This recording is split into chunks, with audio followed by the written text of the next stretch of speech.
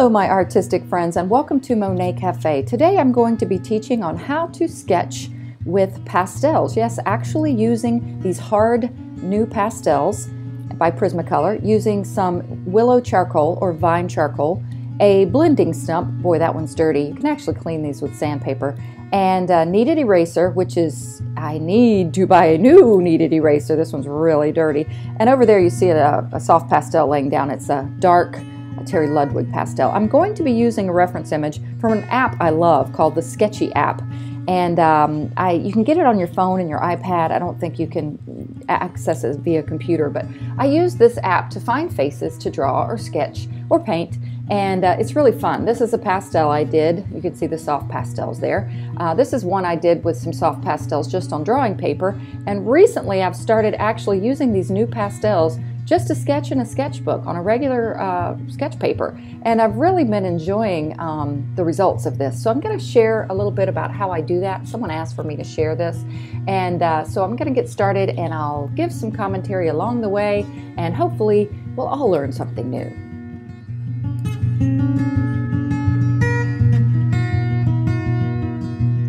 Alright, so now you can see that I'm actually just using this vine charcoal, and I am basically, you're going to see I'm doing a lot of measuring. When doing faces, and even of animals or people, it's crucial to get proportions right. Otherwise, it's going to look amateurish and not professional. So as you can see, I'm just using this fine charcoal. The great thing about it is it rubs off almost with your finger easily. So if you make a mistake, you're not left with a dark mark there that you can't get rid of. And so I just occasionally use a kneaded eraser to kind of adjust and continually measuring and checking. And what I do is at the beginning I was just kind of checking the composition. Where do I want her face to appear on this piece of sketch paper? As you can see, the sketch paper is of a vertical format, like a portrait layout. It's taller than it is wide. But the photo, the reference photo, is like a perfect square. So, you know, one of the first things you want to do is kind of get an idea of where is this going to be the best visually, the most pleasing visually. So again, I was making sure I got that right. Now, I am basically getting some points in where I know I'm going to have some reference points to refer back to. Right now, I'm checking the eye and seeing where that should be in relation to the face, that left side of the face. And so I'm just kind of getting it in lightly. And often these things change. I erase and move quite a bit before I get the original or the foundational sketch in there. So again, just making some measurements. Later you'll see that I realized that I had the side of the face in too close to her eye, that left side. The ear is much further back than I have drawn it right here so far, and I adjust that and fix it later. So again, just measuring. You see me there using actually the piece of charcoal to kind of make some measurements to see where does her eye fall in relation to the width of her head, and measuring, is the right eye higher or lower than the left eye. So all these little things, they seem to be quite tedious, but again, they're very crucial if you're going to get a good drawing to start with. Again, more measurements, and you can see I've sped this up a little bit, otherwise it would have taken forever. And I noticed too, when I'm drawing, I always look at the shapes, not what the thing is. In other words, to me, that's not an eye I'm drawing, it's a shape. So I'm looking at what is it shaped like, and the reason this helps is because we have a tendency to draw what we think we see instead of what we see. That was a lesson I learned in just a little art class I had in college as an elective class. I majored in graphic design, so I had a few little art classes, and the lesson was one of the main things the teacher taught was draw what you see, not what you think you see. In our mind we say, oh, these are lips, and we think we know what lips look like, but don't do that. Continually look back at your reference image and analyze, what is this shape? Forget that it's a mouth and just start drawing and measuring and making sure you get that shape right. I happen to notice, to me, the shape of her face, you see how it's kind of that whole yellowish orangey part of her face. To me, that shape looked kind of like a guitar pick, if you know what a guitar pick is. And so, you know, my brain just kind of has learned to operate that way the more that I've been sketching. And I've really been enjoying sketching lately. I think it is a foundation to good art. There are some people who say, you know, you don't have to be able to draw to be able to paint, but I disagree with that. I actually heard artist Marla Baguetta talk about that in one of her YouTube lessons the other day about having good drawing skills. It really is crucial. Now, again, I'm doing the ear here, and I realize later I move it back even further because I realize it's not quite right. So now just enjoy this sketch process. Try to make note of how I'm measuring and how I'm just making general marks to get this in. Nothing overly detailed, just really trying to get in a good drawing before I start adding the pastels. All right, enjoy.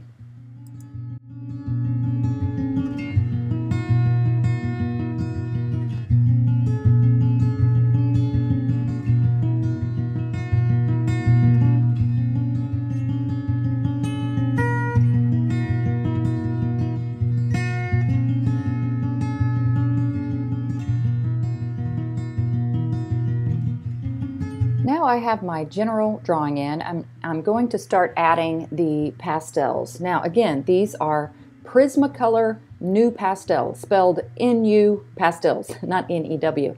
And I am getting the mood in right now with the values. I happen to really like how this photograph had that golden feel to the background, some of the background, and her face. And notice the right side of her face, from our perspective, it thinks sometimes, again, just like you analyze drawing and shapes, you draw what you see, not what you think you see. Paint what you see and not what you think you see. If you were to analyze that right side of her face, it is quite dark and it's pretty reddish, pinkish, reddish, brownish. And so I'm establishing these values to kind of give that mood and also to build some depth. You know, as with any painting, it begins starting out a little flat looking until you start layering those values and getting the colors in that will accentuate depth and distance and contour. So again, I'm just using these warm tones right now to kind of establish that mood. And it's funny, and sometimes I will draw the eyes first or paint them first, and here lately I'm drawing them last, so she looks a little like a zombie right now, but I think it's because, you know, those are kind of fine detail work, and these pastels, the good thing about the NuPastels is you can get fine detail work better than you can with some of the chunkier, soft pastels. For one, they're harder, and that makes you able to have a fine line better. And another is I break them a lot, and you sometimes can get a nice little corner to them. So I use those corners later to get those eyes in there and get them correct. So she's going to be a zombie for a while until I finish. Now, what I also do, notice I use the blending stump there a little bit to kind of blend in. Also notice how I like to create color harmony.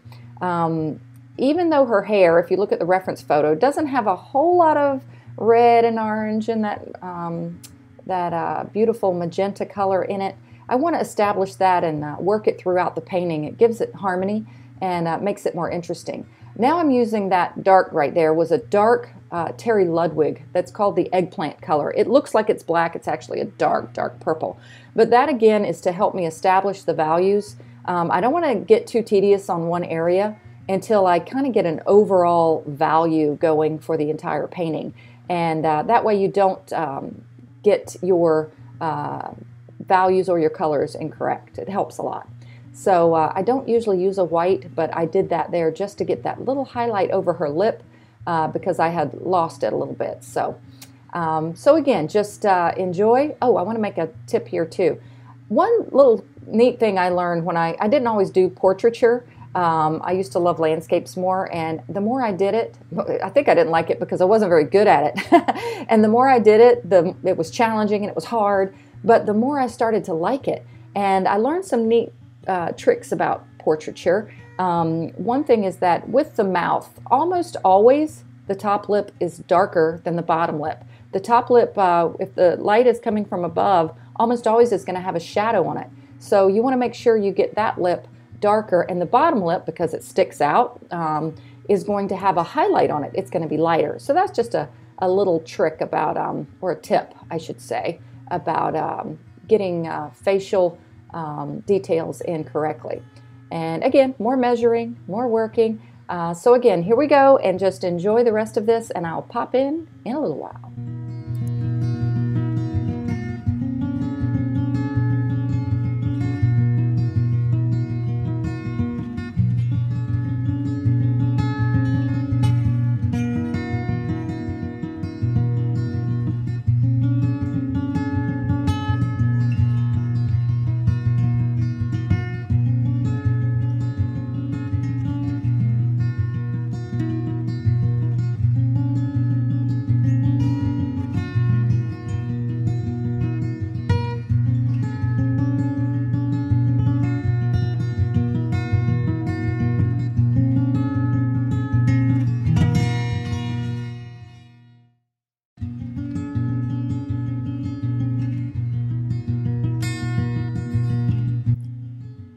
Now here you can see I'm finally getting rid of the zombie look. I'm just using a pencil because I could get a finer point on it to get in the like the iris and the pupil part of her eye. I grabbed a purple there because that just really added some oomph to that, beautiful colors that we have going on there. And I'm going to start working on the eye in just a bit here. And I wanted to point out that even from the reference photo, even though you can't really see the color of her eye, it looks like her eye is like brown. It's actually looks almost to me like it's a deep, deep blue from what I can see, better than you can see on this video. And so I want to get in that deep blue and just give it the kind of that mood that really just, I don't know, it just set a neat look to her face there. And also I wanted to reiterate something. You know, I said paint what you see, not what you think you see. I wanted to just make sure I make a comment on the fact that that has to do more with value than with color. Because I often, if you've watched much of my work or many of my videos, you probably have noticed I change the colors a lot from the reference photo. I didn't as much in this one. I used the general idea of these colors. But the wonderful thing is that if you get value right, meaning the lightness or the darkness of a color, you can get really creative with color as long as you have the value the same. You know, you could use a purple when it really is more of a gray of the same value. Or if the scene is more green and grassy, you can change that to pink or orange or whatever, as long as those values are correct and of the same lightness or darkness. So anyway, she's coming along now, and I enjoyed this one. I was literally just sitting at my dining room table when I was doing this. I had moved all of my art stuff in there, and my husband was watching a movie, and I wasn't real into it. I was more into the sketching, so I was having fun. So and now again, I'm things too like that ear. Ears, I'm not a fan of doing ears, but the great thing is you don't have to put a lot of detail in an ear. If you do, it almost draws the eye away from the other elements that you really would rather focus on, like the eyes and things. So anyway, finishing this one up here, and this one has really been fun.